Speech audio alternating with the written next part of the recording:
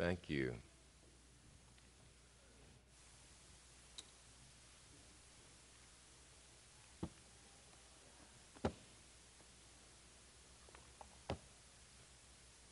Good evening, everyone. Good evening. Have you been blessed tonight? Yes, you have. Yes, you have indeed. Let us pray. Our Father in heaven, we are thankful that tonight we are in your presence. We are grateful that your Holy Spirit is here. We are thankful that your heart is towards us and that you long to bless us. Paul wrote telling us that you who were willing to send your son Jesus to die for us are willing, you have demonstrated your willingness to bless us in every way. I ask that tonight you would speak. I pray that we would be encouraged. I pray that we would desire in our inmost beings to serve you and to be yours.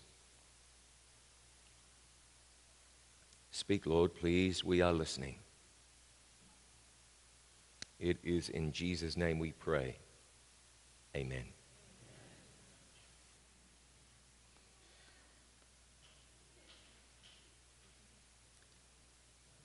15 years ago, my wife and I were wrestling with trying to decide what we should name our child. We did not know whether it would be a boy child or a girl child. First time around, we took our chances and went with a surprise. It would be a boy or a girl. We couldn't be that surprised. It would be one or the other.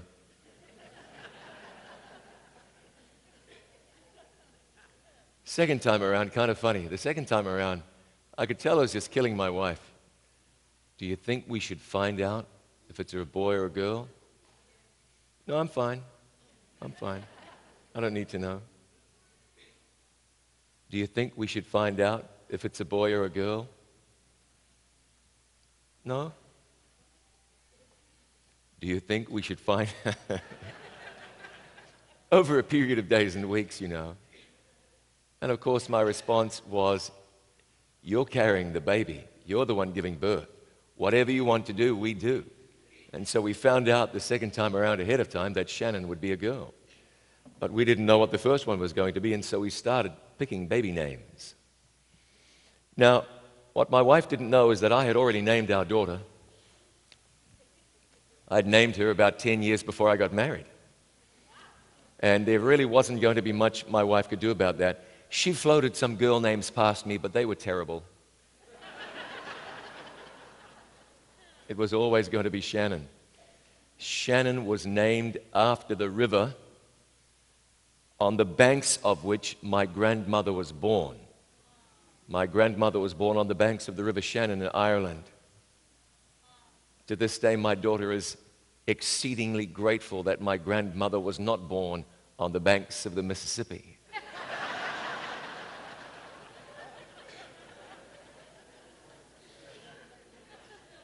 My son was always going to be named something sensible. Now, you know, you have these modern thinking types who give their children, I don't know, titles or handles or fancy names. I was never going to call my child Blaze or True or, you know. Now, if you have a Blaze or a True, well, you know, God bless you, but that's not for me. Not going to happen. I was never going to name my child Ezekiel. Nothing wrong with a very, very Hebrew biblical name. That's okay, but no, not for me. For you, fine. For me, no. No, I mean, really. I really don't mind, but not for me. In my family, 5 boys. The oldest is Paul. Paul. I mean, if ever there was a vanilla name, it's Paul. No disrespect. I mean, it's just a very, like John, I mean, goodness sake. Paul, Wayne, David, Greg, John. I mean, nothing very exciting there. And so my son would be named something like that. Something like that. When we came, we looked at David and Stephen and Michael and Nicholas. I gave my son Nicholas as a middle name. The problem was there were just too many bratty Nicholases around, and I couldn't name him Nicholas, even though I might have thought that's a lovely name, I think. So we settled on Jacob. And one of the selling points for me was that when we named our son Jacob, I mean, I had never met a little boy named Jacob. There were no Jacobs around. And that year, Y2K, was the year that Jacob went to #1 in the charts. We'd take our little boy to the park and we'd call out, Jacob, and 9 kids would come running, 2 of them girls, running towards us. Jacob. So we named him Jacob. Now, I have to tell you, I did struggle briefly with the idea of naming him Jacob because of what the name Jacob means. It means a supplanter. You know the story of Jacob and Esau, how Jacob diddled Esau out of the birthright with the help of his mother and deceived his father and all of that. Jacob meaning a supplanter, one who gets what he gets by devious means. And I thought, oh boy, really? Do I want to name my son Jacob knowing that that's what the name means? And then I thought, you know, we're all Jacob really. Later, Jacob became Israel because this sinful individual wrestled with God and had a new experience and was given a new name. And it's true for all of us. We as sinners must wrestle with God and gain a new experience and be given a new name, which the Bible says we'll all be given one day. I thought, that's okay. Jacob, in order for him to get from here to there, he must become Israel anyway. So Jacob, and I just love the name and I love my son, and that was that. My wife's name, Melissa, means honeybee, evidently, honeybee. I mean, I could take that in several directions, but I'm just not going to. A honeybee. Very fitting name for my wife. And then my own name, John, I learned at a very young age. My father told me, because that was his name as well, it means God is gracious. God is gracious. I've always liked that. I've always been very glad that my name means God is gracious. And over the years, I've had cause to reflect often upon that thing called grace. Grace. It's very important to us as believers. One of the most wonderful verses in the Bible deals with grace, Ephesians 2, verse 8.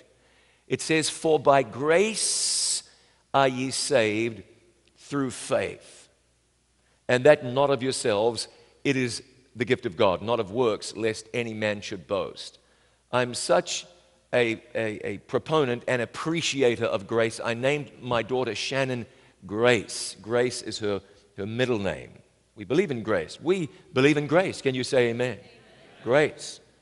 Where would we be without grace? I find it amusing that some churches feel that they must, in order to identify themselves, what they believe is accurately, include the word grace in the name of the church. Grace Community Church. I'm not against that. That's fine. I'm not against that. But what has happened that we have had to double over backwards to prove to others and to ourselves that we believe in grace? Why has that happened? If you say Seventh-day Adventist in some areas, some will say, Saturday, right? Saturday. Well, sure. Others will say, yes, vegetarians. Isn't that right? And we'll say, well, sort of. And these are things that we're known for. And it's a little bit unfortunate, but I'm not even sure how realistic this really is. But it's a little bit unfortunate that we're not known for being people of grace.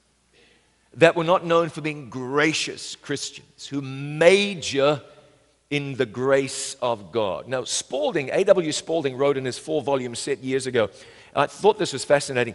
He said that one of the reasons Adventists hammered the law years ago is because they felt when they came to town that people already understood salvation. They didn't have to prove Jesus to anyone.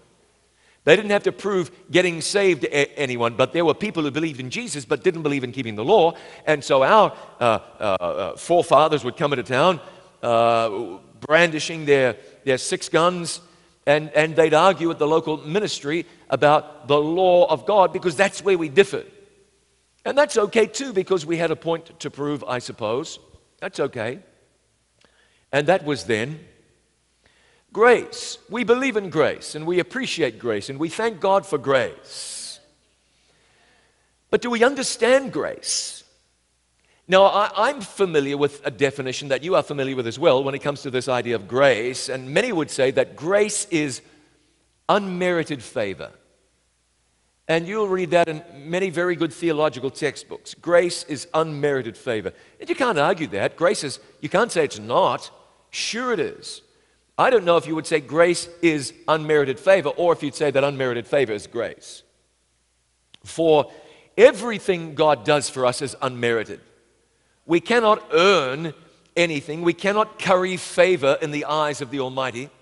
We can't get in His good books by our deeds or our words or our gifts. So everything God shines upon us is unmerited. We did not earn the right to breathe or eat or sleep or enjoy sunsets or tulips. We didn't earn that right. We didn't, and we cannot earn the right to eternal life. God gives these things to us. These are unmerited. And then everything that God allows to come our way is favor. Everything. There's a fascinating statement in a wonderful book called The Desire of Ages, which if you haven't read lately, you ought to find and read. It's a wonderful book. And in there, the author says that when we look back on our lives, we will not will that God changed anything about it. Now, that's a stunning thought, isn't it? You're going to look back and say, but what about my wife's Alzheimer's? One day, you'll look back and say, God did the right thing. The accident which disabled you, one day you'll look back and you'll say, God, I'm glad you didn't change it. The child you lost as an infant, I'm not saying these things don't matter. They're of enormous consequence. This is something that stretches our understanding and challenges our faith. But according to God, we'll look back one day and we will not will that God changed anything. Even the challenges that come our way are manifestations of the favor of God. Perhaps we don't understand that now, but as my son and I read this morning from the book of Isaiah, God says, His ways are not our ways, and our ways aren't His ways. His thoughts are not our thoughts. There are some things we may not get right now, but we'll get it one day. Everything God grants us is unmerited, and every manifestation of the workings of God is favor. That's just how it is, because God is always good, and He is never wrong. Can you say amen? Grace, unmerited favor. That's all right. But I don't think it's all right enough. I don't think it's all right enough. I'm going to share with you a definition of grace that I stumbled across. Honestly, if I was not so lazy, I would find where I got this definition from.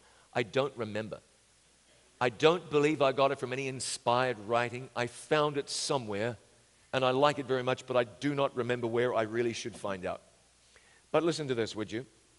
Grace, here's a definition.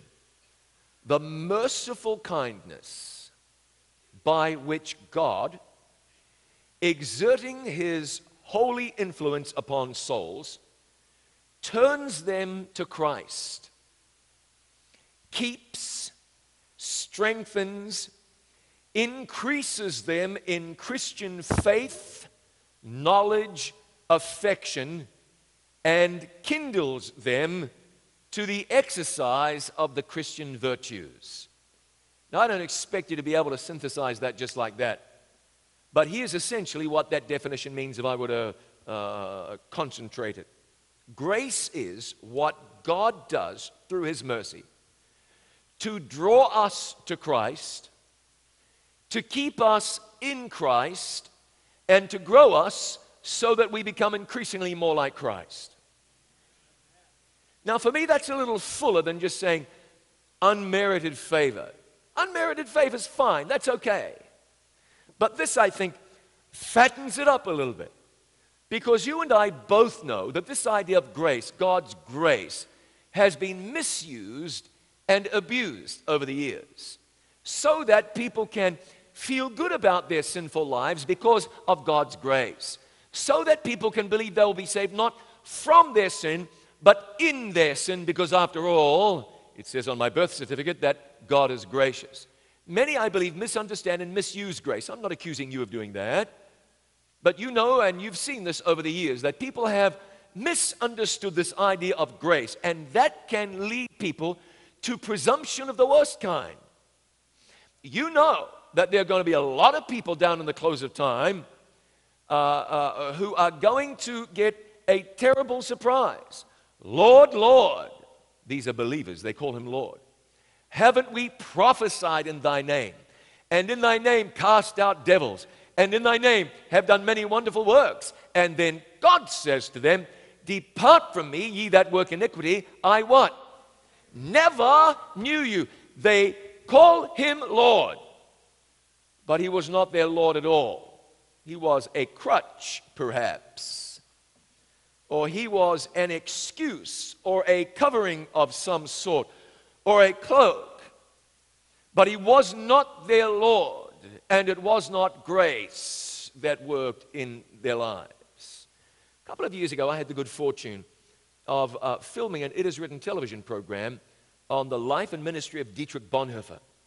Dietrich Bonhoeffer was a giant. I don't mean to suggest he was a perfect man. I don't mean that. But he was a terrific pastor and theologian. He was a very brave man. While in the United States, he was called back to Germany. He felt God was calling him back there to oppose Hitler, even though he knew that he was going to go back to an almost certain death. The church in Germany was asleep. The church in Germany had rolled over and played dead before Hitler's machine of wickedness. Bonhoeffer would do no such thing. Bonhoeffer, in fact, if you want a moral, ethical situation to wrestle with, Bonhoeffer was executed because he had participated in a plot to execute Hitler. I'm not going to tell you he was right or wrong for doing that. You can figure that out. But Bonhoeffer was a great man. While he was in New York City, he sat at the feet of the Reverend Dr. Adam Clayton Powell, the senior pastor of the Abyssinian Baptist Church in Harlem in New York City. And Dr. Powell used a term that struck a chord with Bonhoeffer. Dr. Powell would preach about cheap grace. And this was a term, a concept that Bonhoeffer in his work and his writings developed. And Bonhoeffer wrote, particularly in his book, The Cost of Discipleship, about cheap grace. And it was inspiring, to go to the city of Wrocław in Poland. It used to be Breslau in Germany, but you know how those borders shifted and names changed. And we went to Berlin, and we went to Flossenburg, the concentration camp where Bonhoeffer died, and we filmed there, and it was freezing cold, but we filmed there as the snow fell.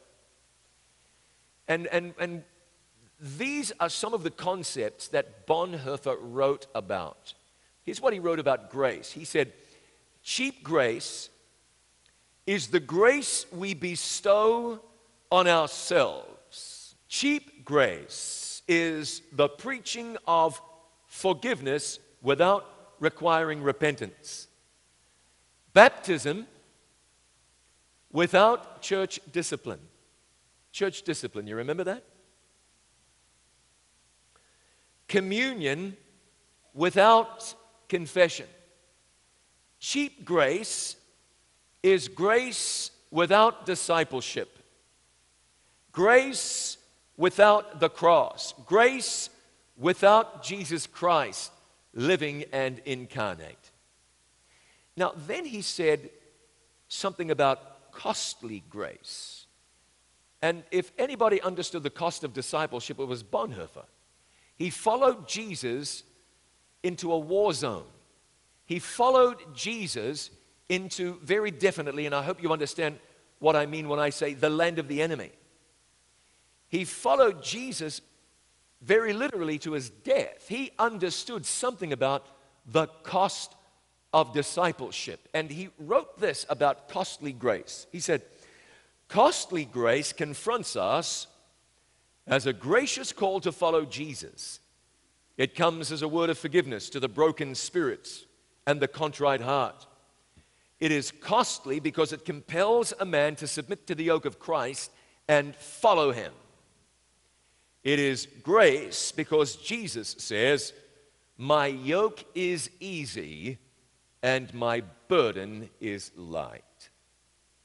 So there is grace, and we accept it and we thank God for it. But I think it's very important that we define it correctly.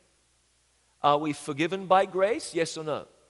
Yes, we are. That was not a trick question. But if you read the early verses of Romans and chapter 1, you discover that God gave us grace for obedience.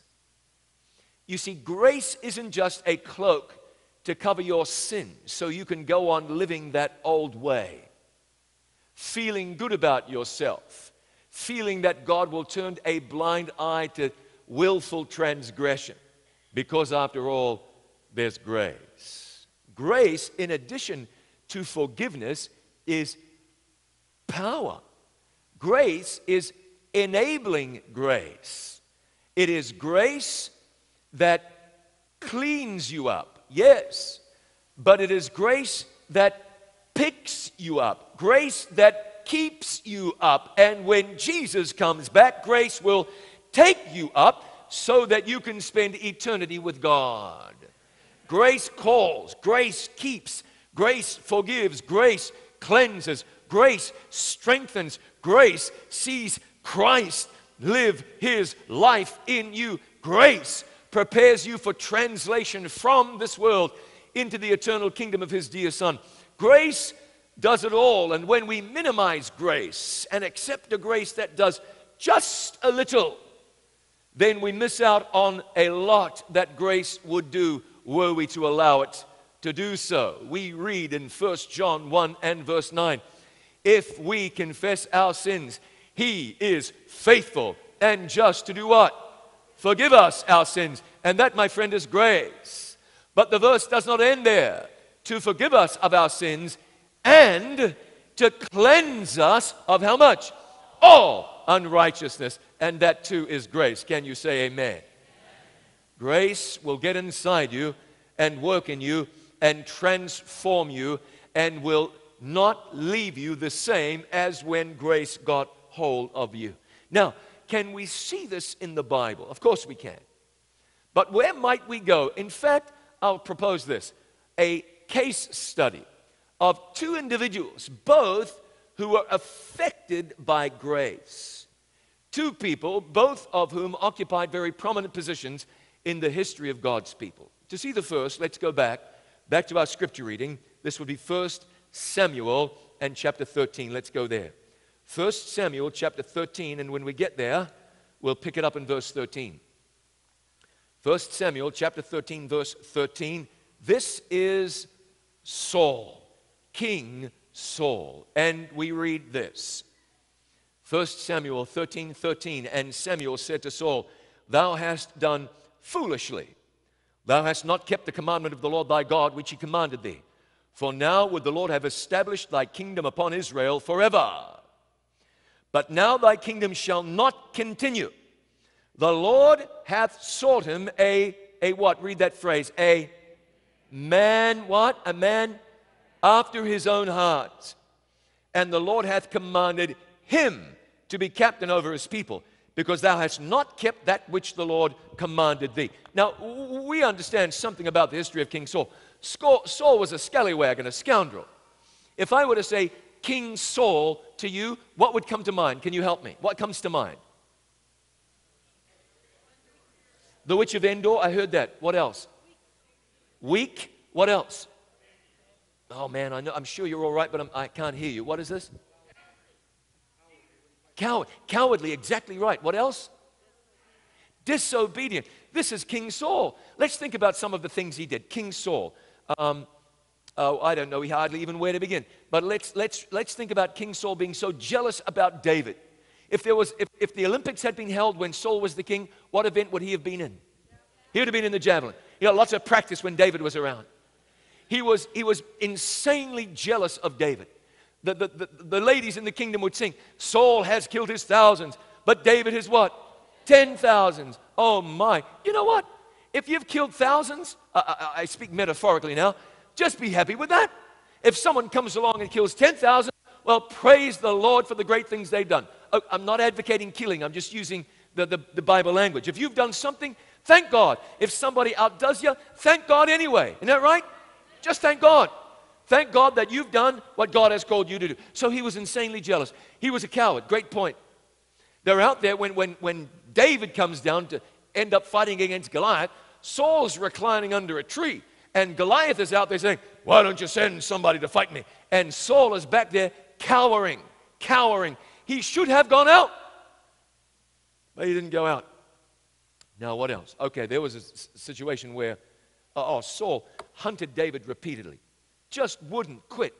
Out there hunting him, and then David, he steals his water bottle and his sword and cuts off the edge of his cloak, and he calls out, Saul, and waves. He says, oh, you've been more righteous than I. I'm so sorry, my son. Oh, how could I do this to you? And then he'd just be right back into it. This man just couldn't stop. And he hunted David relentlessly. And then there was this terrible episode where he had a bunch of priests killed. Doeg, the Edomite, ratted out these priests, and I believe it was 42. Now, that was really, really bad. And then when Samuel said, you need to go down and wipe out the Amalekites, he did, mostly, but he didn't kill Agag, the king, and they brought back a number of animals.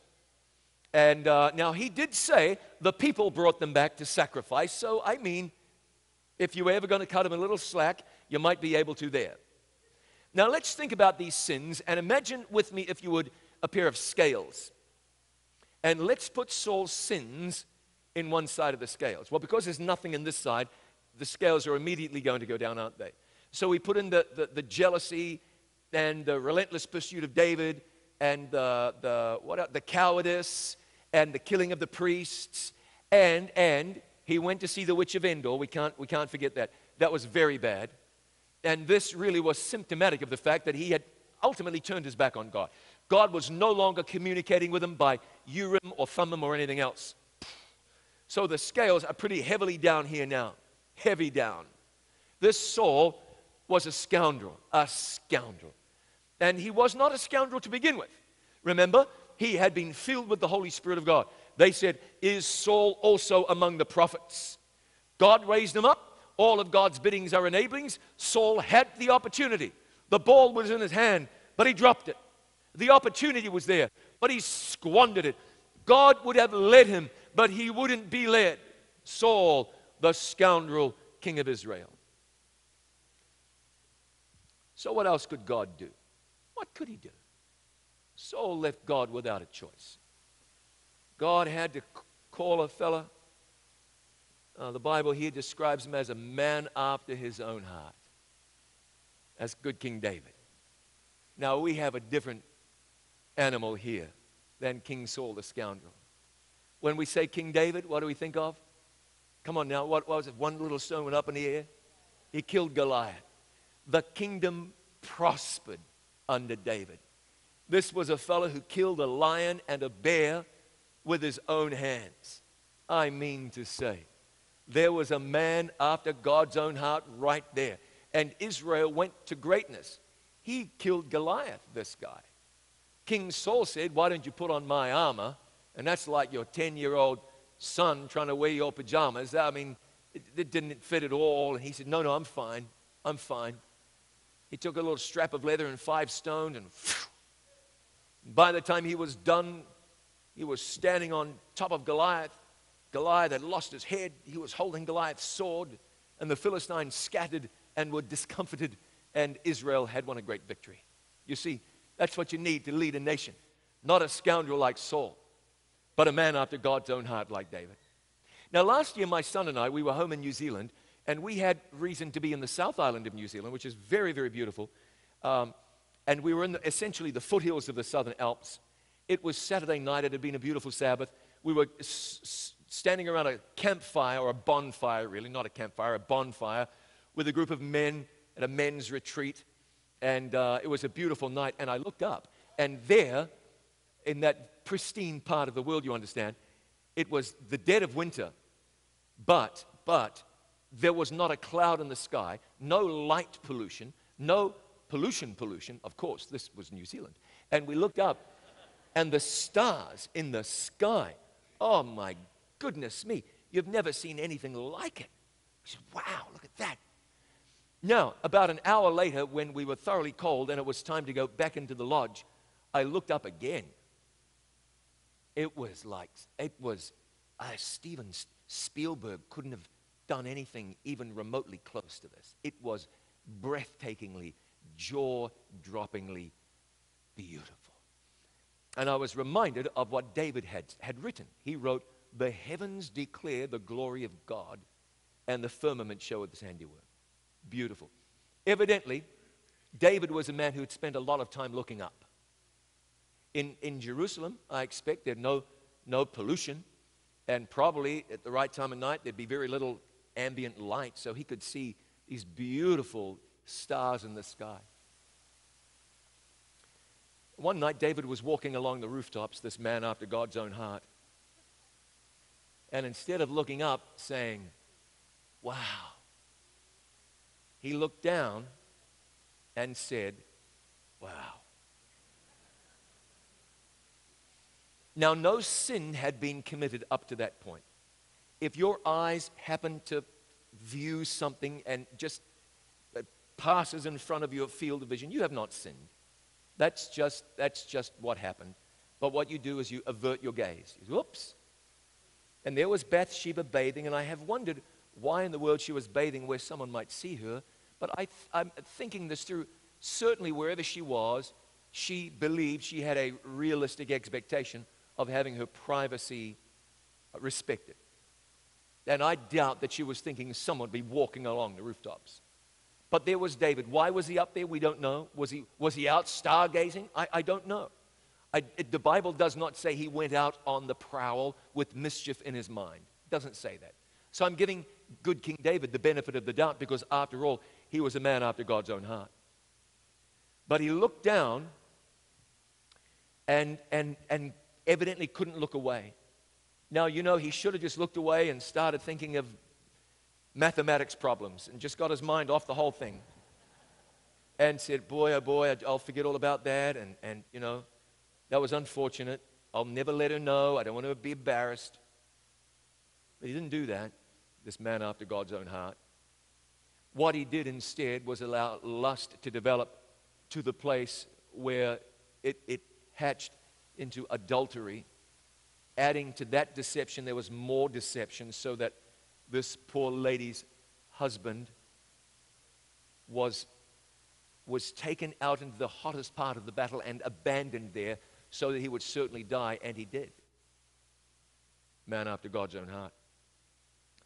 And David, as a result of this illicit tryst, fathered a child who lived for about a week and died.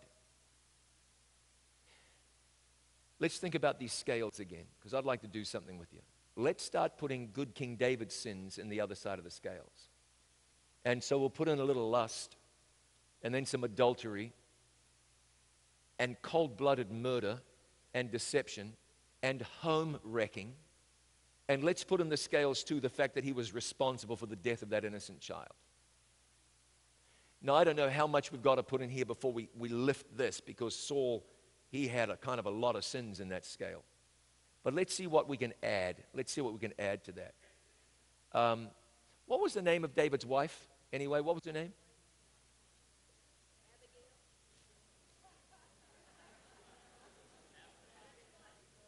Yeah. See, some people collect stamps, others sports cards, some souvenir teaspoons. David, wives. Don't excuse it as being cultural. Cultural. It was still wrong. I mean, cultural is fine when it's in harmony with the law of God. But when culture and the Bible don't agree, we stand on the Bible. Can you say amen? Amen. All right. I guess I should keep these in order, but I'm in a certain track here that I really must get out of quite quickly. But David was old and sick and cold. Now, where I grew up, and I grew up in an old house that was not insulated, and it got wickedly cold in the wintertime. Not Michigan cold, but cold nonetheless. And we had hot water bottles. Did you ever have a hot water bottle? Yeah, they're great things, aren't they? You put hot water in it, you put them down the bottom, you get in bed, your feet can be warm, bring it on up here. Evidently, they didn't have hot water bottles in David's day. Because when David was old and sick and cold, they brought a woman to get in his bed with him. David will warm you up this way. Now, I'm not suggesting that any monkey business took place. Evidently, David was near the very end of his life anyway. But that just doesn't look good no matter how you cut it. In the Bradshaw family, we were so inspired by that the last time I had the flu, my wife said, no, forget the chicken soup. She said to my daughter, honey, run next door and get the neighbor's wife. Bring her over.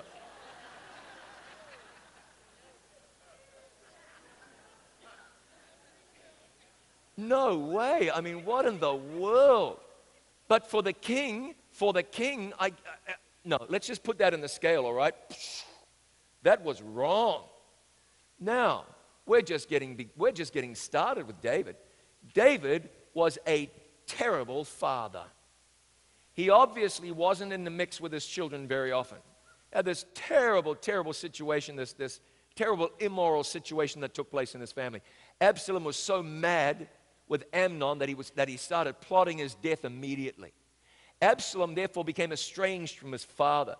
David had to be encouraged to go and try and make the peace with Absalom. The kingdom was giving away beneath David's feet. David simply should have gone to his son and said, son, let's take a weekend and go fishing together. What do you say? But he couldn't do it. He was a useless father. I don't think that God wrote in the books of heaven, David, great father, very happy with his parenting skills. I don't think that would be put in the plus column. This was a liability for David. And he knew better, and he should have done better, but he wouldn't because he was stubborn and egotistical. He allowed the kingdom to split. He could have and should have saved it all if he'd just gone to Absalom, sat down, and said, all right, boy, let's work this out together. Couldn't. Man after God's own heart. I'm putting that in the scale as well. David saved the best to last. He said to his right hand man, I want you to go and number the kingdom. Oh, no, your majesty, not a good idea. David said, who's the king around here? You'll do what you're told. And so off they went. And that's when God came to David and said, shouldn't have done that. I'll give you 3 options. You can pick one of the 3. And David said, always better to fall into the hands of a merciful God. By the time it was over, 70,000 people had died. 70,000 people had died. God killed them. Now, these weren't the scum of society. They weren't the people in maximum security who'd been put there for bad crimes that they had committed. This wasn't the offscouring of Israel. These were everyday people, 70,000 of them, who died because of what David did in direct violation of the Word of God. You know something? I'm looking at these scales right now, and boom! Saul is starting to look like a choir boy by comparison. David, a man after God's own heart. Now, I know what you've already been thinking, but John, God didn't mean that David was a man after God's own heart while he was collecting wives and while he was allowing the kingdom to turn to custard and while he was numbering Israel and causing 70,000 innocent people to die. No, you can't say that he was a man after God's own heart then. I would agree with you. I would agree with you. But I'd like to look with you in Acts chapter 13. Let's go there together. Acts chapter 13. It's fascinating what Paul said about David looking back. In Acts chapter 13, you get down to about verse 22, I think it is. We'll find out when we get there.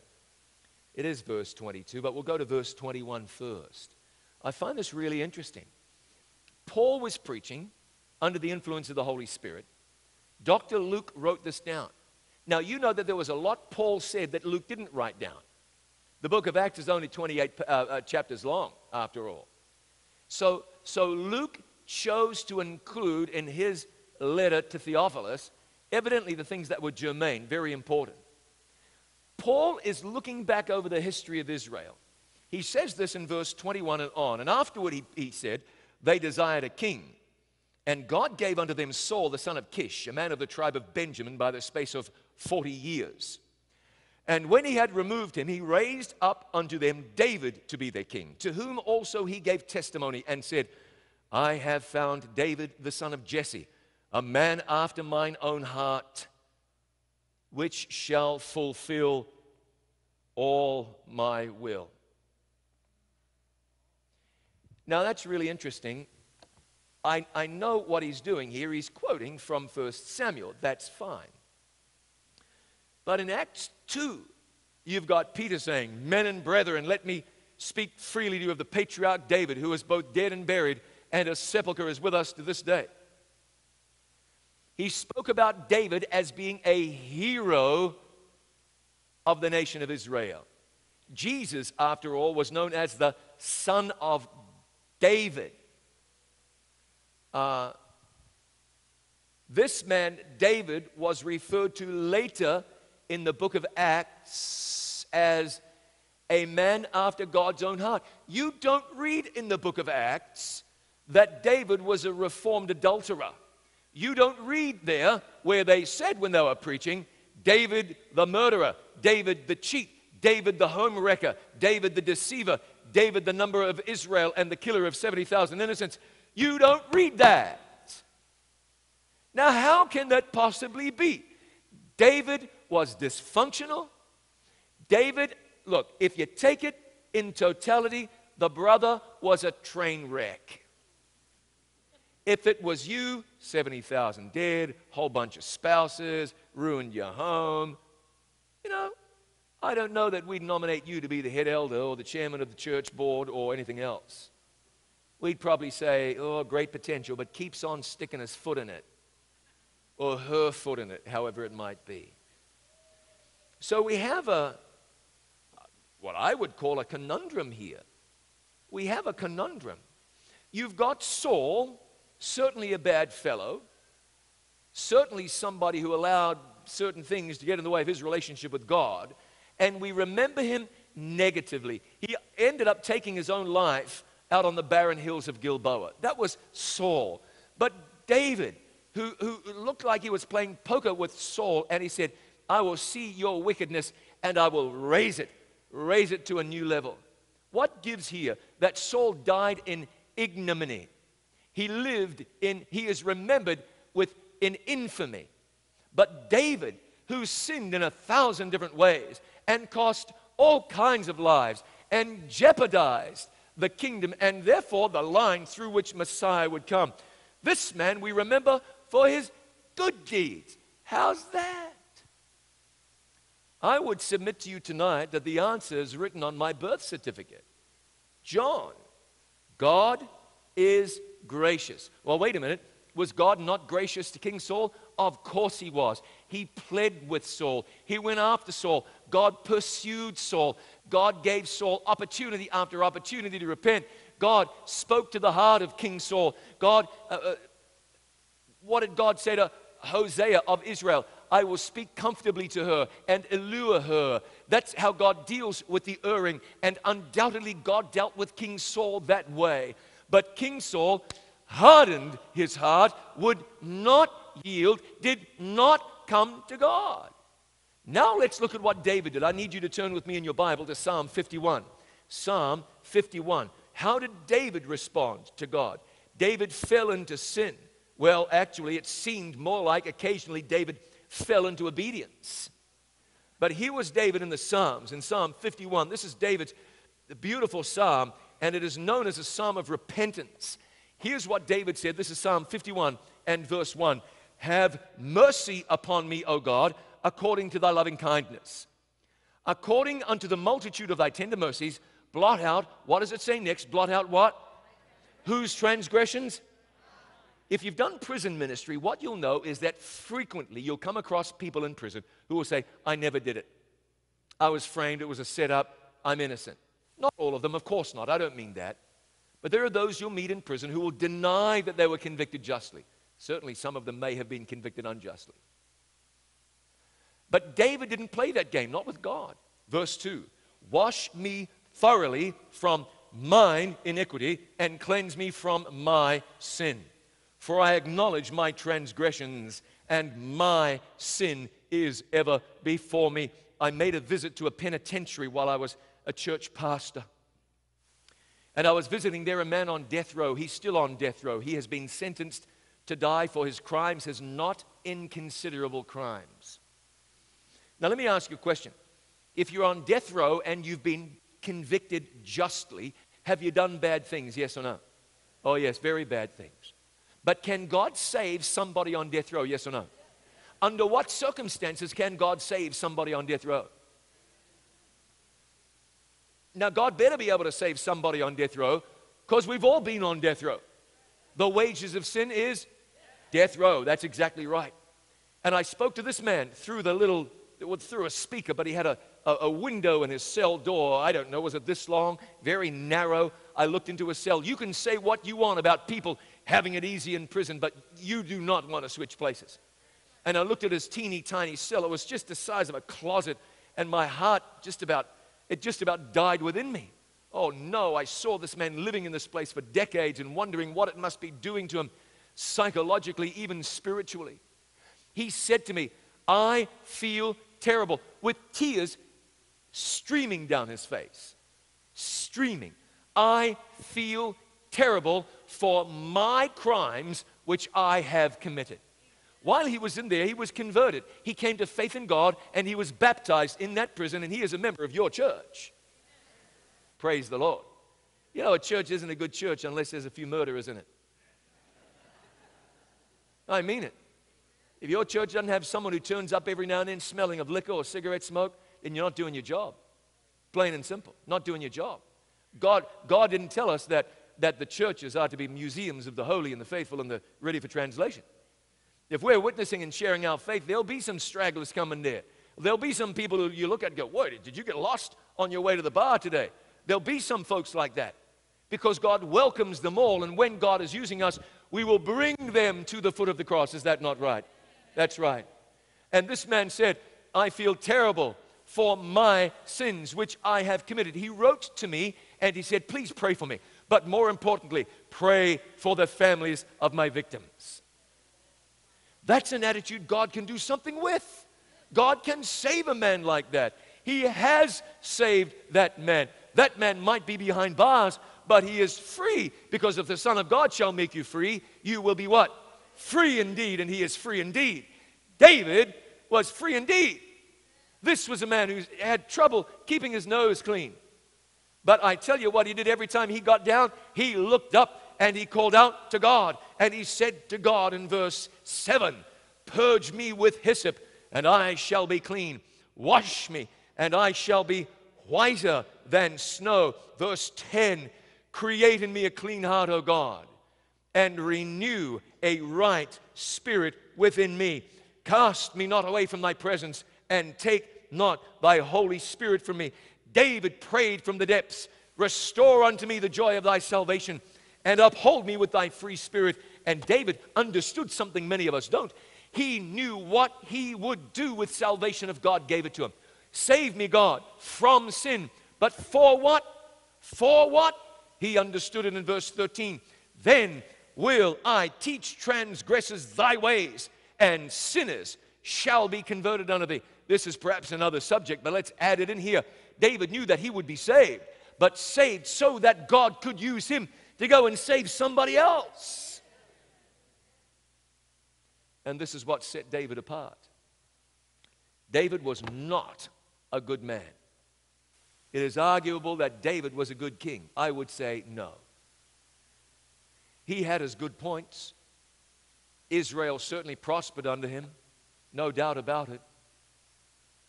But this was a man stained with immorality. Blood on his hands. Jeopardized the kingdom. Don't forget those 70,000 of people who died because of David.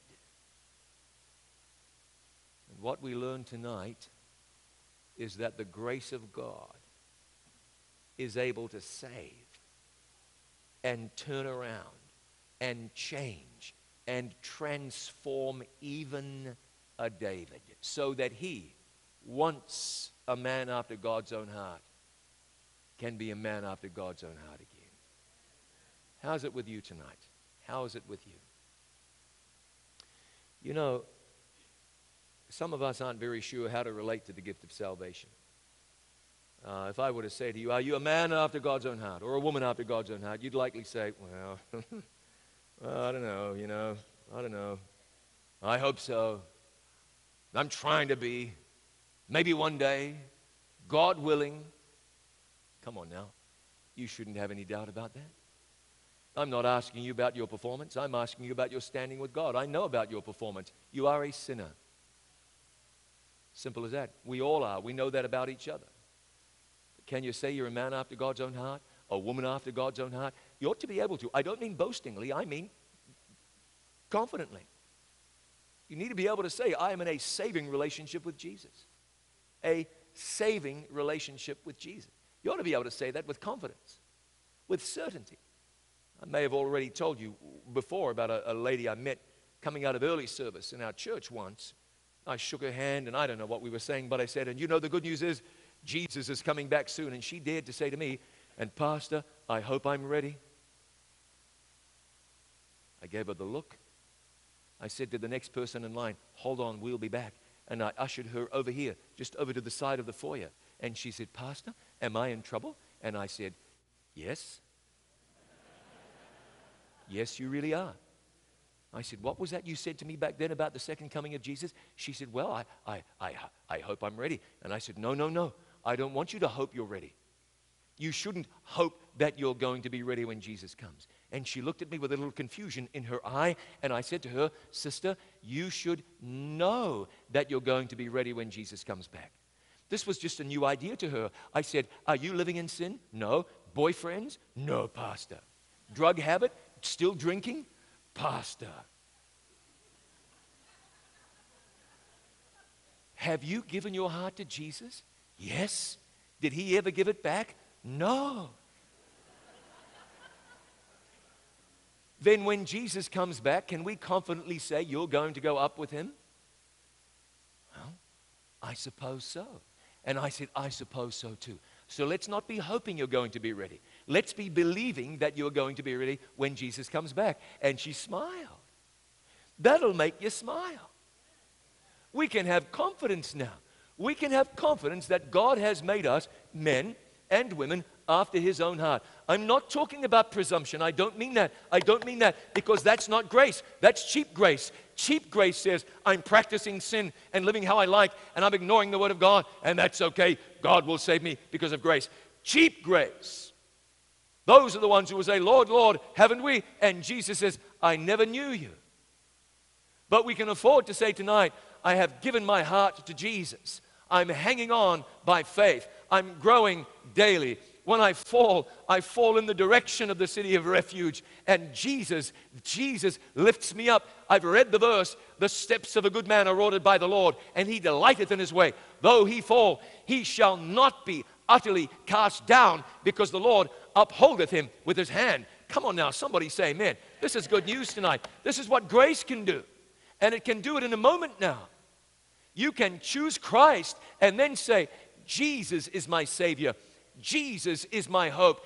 Jesus is my righteousness. And he has given me his righteousness, not to cover up my sins so that I'm still hanging on to it, but to take it away and make me what I could never make myself. This is the work of grace, the work that God, a gracious God, will do in your heart if, like David, you are willing. If you're willing. That's all. You know, if we have to wait until we're strong before we can have the certainty of salvation, we're going to be waiting for a little while. Waiting for a little while. But I've read it, I expect you have too, that Jesus himself said to Paul, my strength is made perfect in weakness. There you go. There you go.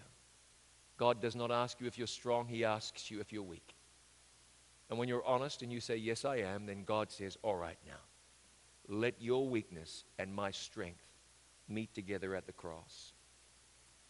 Now hang on to me and trust in me. What did the writer to the Hebrews say? Hebrews 4:16, let us therefore come boldly to the throne of grace, that we may obtain mercy and find grace to help in time of need. And this, friend, is a time of need. And David found grace. Saul was offered grace. He just rejected grace. He was stubborn. Both men were sinful men. Both men were sinners. Both men did terrible things. But one man refused to let go of the hope that he had in Jesus Christ. And he hung on. In David's case, hope in the Messiah who was to come. So I ask you again, how is it with you tonight? If things are good between you and God, then I say praise the Lord. Long may that continue. There's no reason it shouldn't. But if things are not, you know what I'm convinced of? I'm convinced that by and large, God's people understand the what. We understand that. If you love me,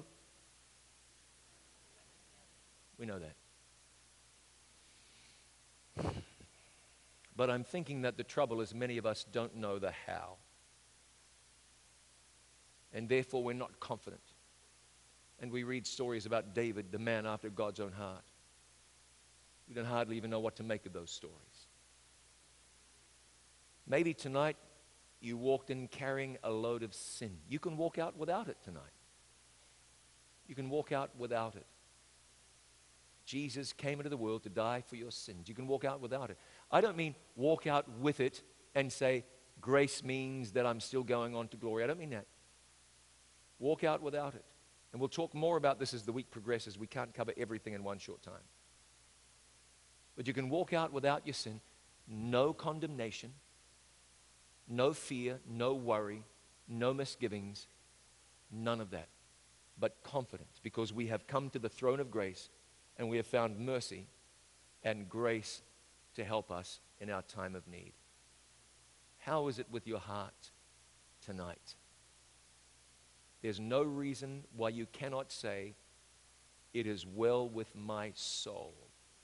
There was David drowning in sin, but he never let go of God to the point where he would not turn back to God.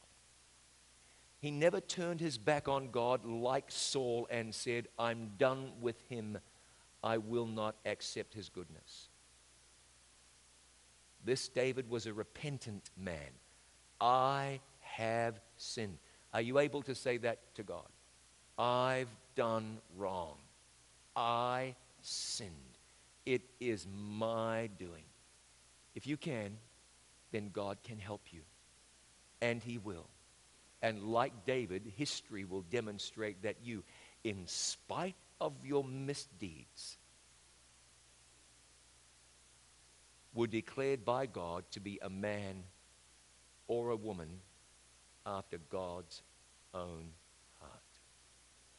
Because we deserve it? No. Because we earned it? No. Because we curried favor in the sight of God? No. Why? Because of what's written on my birth certificate. God is gracious. Let's pray together. Our Father and our God, we thank you tonight that there is hope for us, even us. Now, too many of us in this place struggling. It's up and down. And we want the roller coaster to stop. Instead, we want to be on the up and up, growing in Jesus, living our life connected to him. I thank you tonight that your word encourages us. Saul will be raised in the second resurrection through no fault of yours, Lord. but simply because when grace was offered to him, he rejected it. David, on the other hand, no better a man, no better a track record than Saul. When he got down into sin, looked up, and he saw the face of a gracious God offering him pardon and justification and forgiveness and restoration. We are encouraged tonight. There is a lot of David in all of us. But tonight we are glad. In spite of ourselves, still you say to us, be zealous therefore and repent. In spite of ourselves, still you say to us, come unto me, all ye that labor and are heavy laden, and I will give you rest. In spite of ourselves, you remind us that Jesus came into this world to save us from our sins. Lord, we ask you to do that even right now. We turn to you. We claim your forgiveness and your grace. And we praise you that in your sight, by your grace, we can be men and women after your own heart. Let that be now and always. We pray together in Jesus' name. Please say